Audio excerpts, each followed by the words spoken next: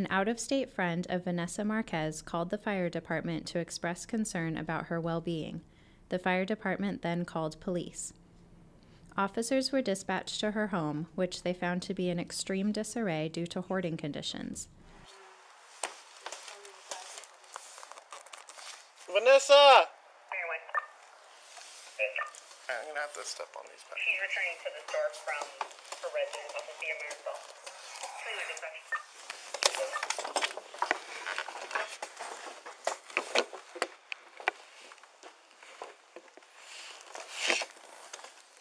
Wow.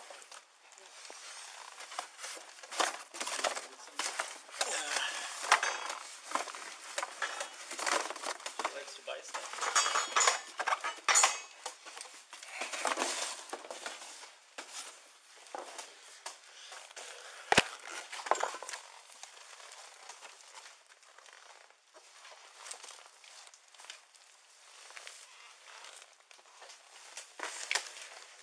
Vanessa!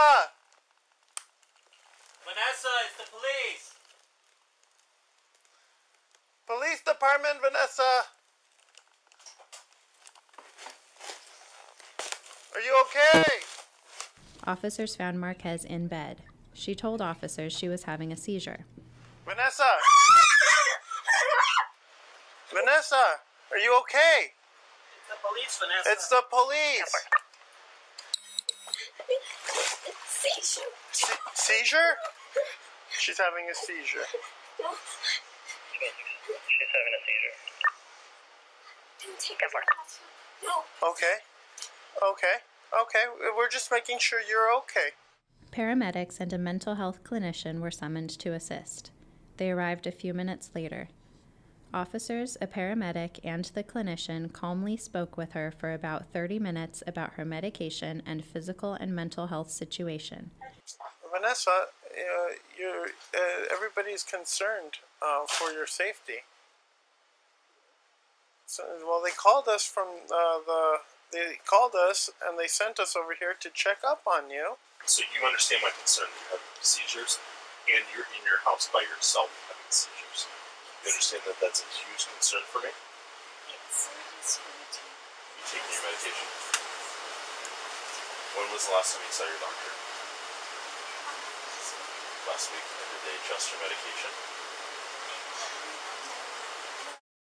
Had you had seizures before that, or was that the first time? So you have a history of seizures? Some of her responses were unintelligible. Ultimately, the mental health clinician and officers determined she needed to be hospitalized. Vanessa, I'm going to read you something, okay? So, my name is Officer Carrillo. I'm a peace officer with South Pasadena PD. You are not under criminal arrest, but I am taking you to an examination by a mental health professional at Huntington Memorial Hospital. You will be told your rights by the mental health staff. You may bring a few personal items with you, which I will have to approve. Please inform me if you need any assistance turning off any appliances. We'll help you out. Okay, so you're not under criminal arrest, but you are coming with us. We're placing you on a 5150 hold, okay? As gravely disabled and a danger to yourself, okay? I'm not going. We've already had this discussion, and it's beyond that now, okay? I'm not going. That's when Marquez first grabbed a pair of scissors from her purse and then a handgun. Wait. Oh, shit. Gun. Drop the gun! Drop the gun! I'm not gonna kill you! Drop the gun! Drop the gun! Get down. I don't know. It's a gun, though. Drop the gun! Come on, go. Pull up. In an effort to de-escalate the situation, officers backed out to provide time and space, retreating down a staircase to a common area. They called to Marquez repeatedly to surrender peacefully and pleaded with her for compliance, a de-escalation technique. Vanessa, talk to me! Vanessa, it's Gilbert. Talk to me. Miss Marquez, are you okay?